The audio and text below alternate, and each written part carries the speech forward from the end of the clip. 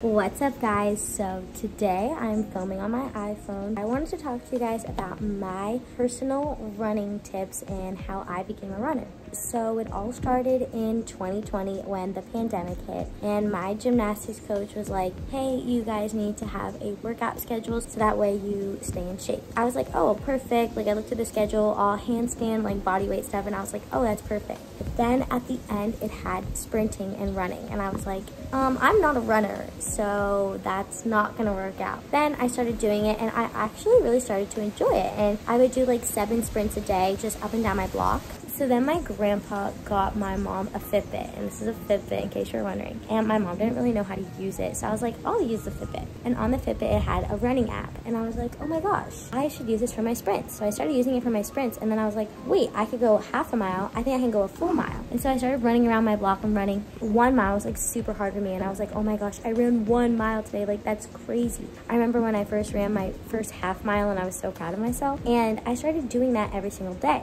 Then we moved to this area where there was a lot of hills. It was really hard to run a lot of miles because there were so many hills. Most I would run in that neighborhood was like 3 miles, and it would take me like an hour to run 3 miles because I would walk a lot of it. I started just running every single day. Even when I had a little sniffle, I would still run. Now I live in a different neighborhood and it's more flat here.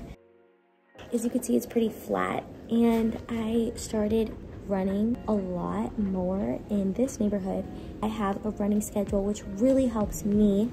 Monday, Tuesday, Wednesdays I run like 2.5, Thursdays I run 3, Fridays I run a 5K, Saturdays I run 4 miles, and Sundays I run another 3 miles. So I run a little over 20 miles a week. If it wasn't for COVID, I would not be a runner. It took me a lot of years to perfect running. It has taken me a lot to get where I am today because running was super hard because I was not great at it. I used to say, I hate running, who would run? And now I'm a runner, so kind of ironic. That is it for today's video. I hope you guys enjoyed it. I just wanted to give you guys my running tips and my running journey. And I hope you guys can take something from what I said and start running yourself. Start your running journey, film it, and become a runner. I love you guys, and I'll see you in my next video. Bye.